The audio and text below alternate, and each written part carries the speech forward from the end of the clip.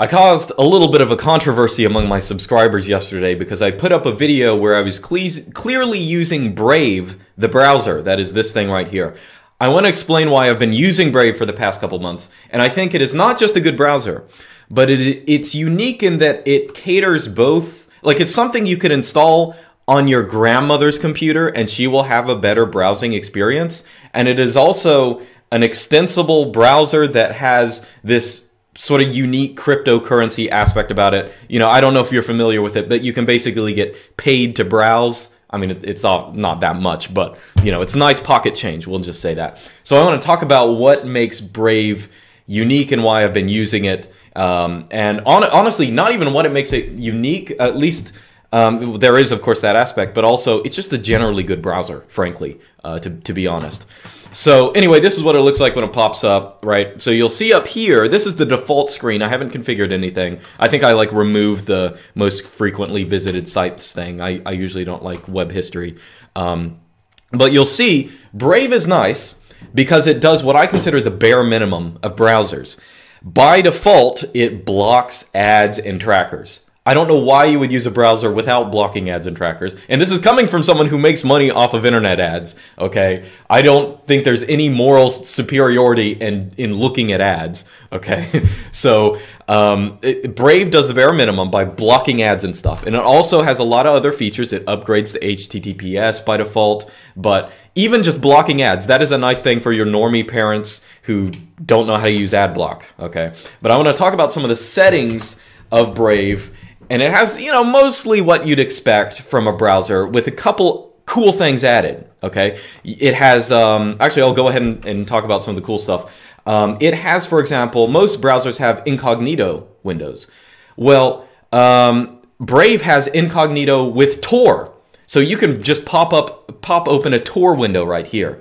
It's probably not as secure as the actual Tor browser, but you know, I don't do anything illegal using Tor. So you know, every once in a while there's something that I need Tor to look at. It's nice having just a Tor window that I can pull up. So that's one just interesting feature that that Brave has. Anyway, I'm going to go through really quickly the settings menu just to show you it has everything you need. Okay, so appearance-wise, I'm pretty sure Brave by default is actually dark instead of light. I don't know why people write applications to be light by default, because it's just everyone hates it. It's terrible on the eyes. But it can use your own GTK theme and stuff like that. You can figure out the basic settings. Let me just show you the important things. As I said, you can block trackers and ads. That's default, and it upgrades to HTTPS by default. Also, you can just block scripts. So I know that a lot of people who use Chrome or Firefox, they install some kind of add-on that lets them block scripts on sites if they don't want them. Well, Brave has that too. So it's another little nice privacy feature if you like it. And I should say, you know, the reason I didn't start using Brave for a while, I think for whatever reason, maybe it was, you know, proprietary software a couple of years ago when it was in development, but for whatever reason I had the idea that it still was. But it's not. It's, you know, it's free software. It's good stuff.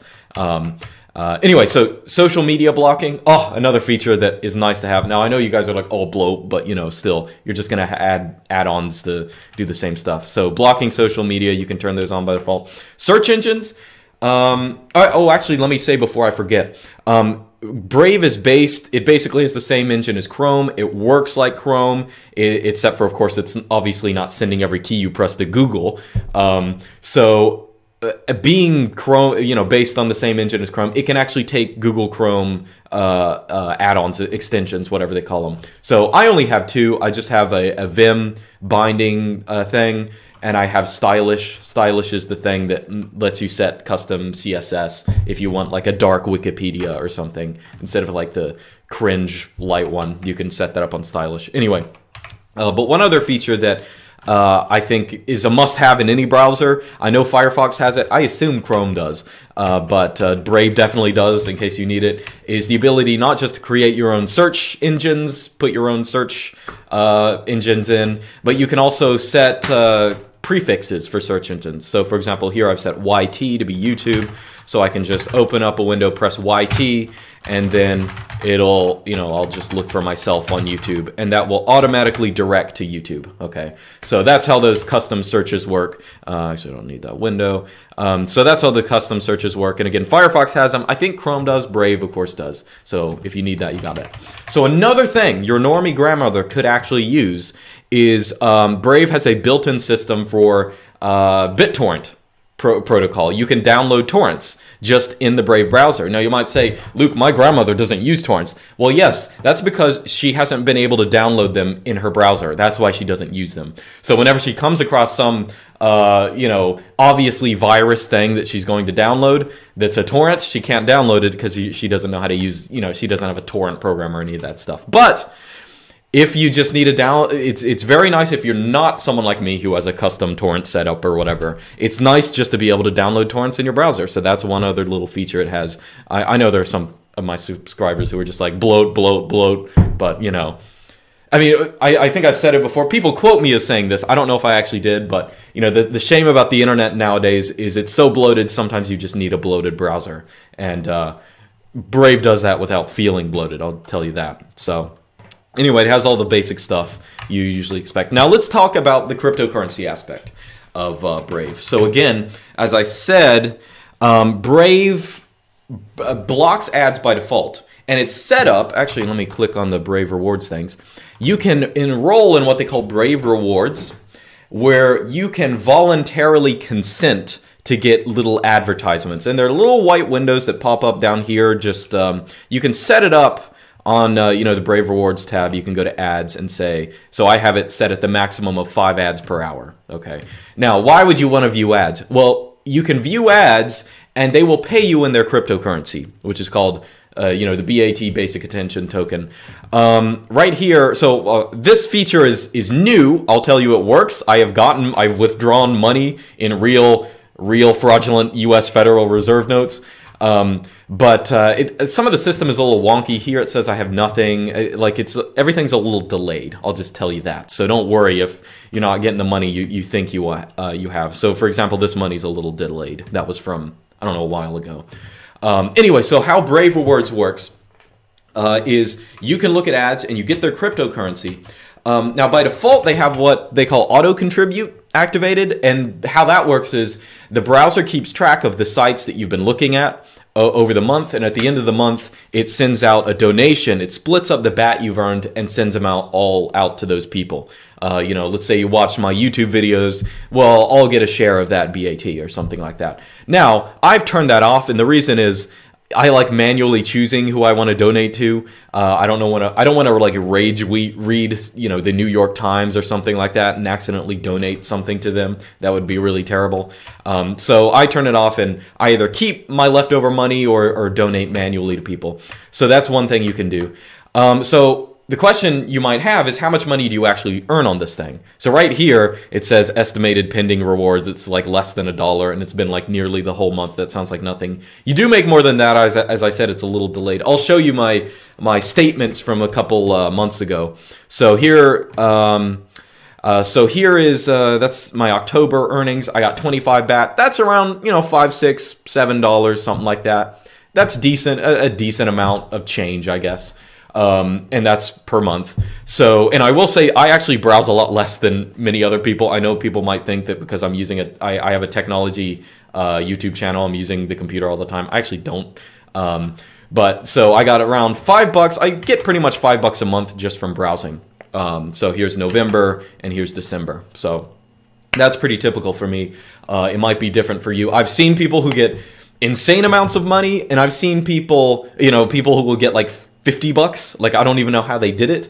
But I also see people who will get less because maybe they're in a country that, gets fewer ads. Like, people aren't marketing there, so there aren't as many ads. And I'll also say Brave does have a mobile application. I do have it on my phone as well. And I feel like I'm cheating them because every morning, I don't really use my phone that much. So every morning I'll wake up and I'll check my phone and I'll have like 30,000 Brave ads. And I'm like, oh, I got some marginal amount of money for these, even though I didn't really pay attention. Wow, that's nice.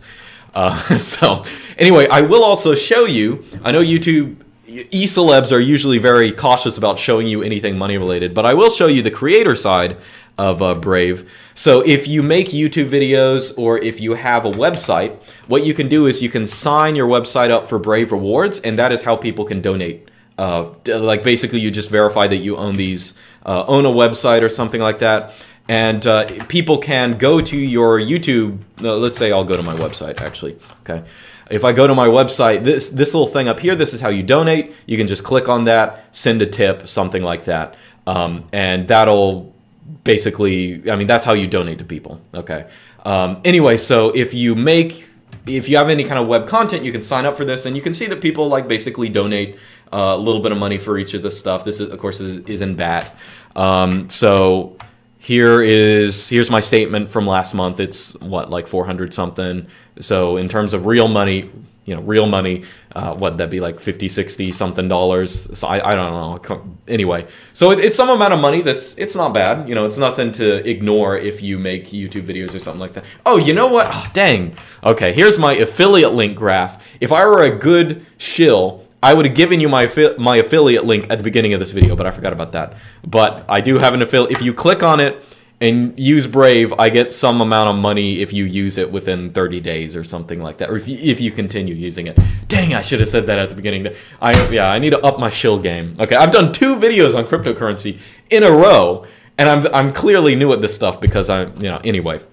So you can do that if you like, but either way, definitely check out Brave. Even if you're totally uninterested in the pocket change you'll get or be able to donate through the Brave rewards, it's actually just a better browser. I mean, it has the functionality of Google Chrome. It has a couple other features that should be default on every browser, like upgrading to HTTPS, blocking ads and trackers. The web torrent thing is nice. It has all these features that make it very usable. It's not like you have to learn how to use it. You could just, as I said, you could just install it on your grandma's computer and she's going to be fine using it.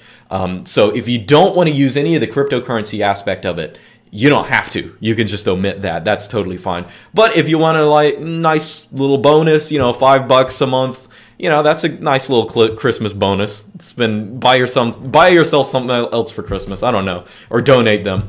Either way, it's just nice to have. So anyway, that's why I've been using Brave. And it's not because of any huge superiority of it. I think most browsers are pretty close, but Brave, I think, edges over the competition, not just in the cryptocurrency part, but it just sort of has everything. And it looks good. It looks good every time you bring it up. It just has a pretty landscape photo. Or, well, that's not a landscape. Okay, I lied. But most of the times, they're landscapes. So anyway, that's it. And I will see you guys next time.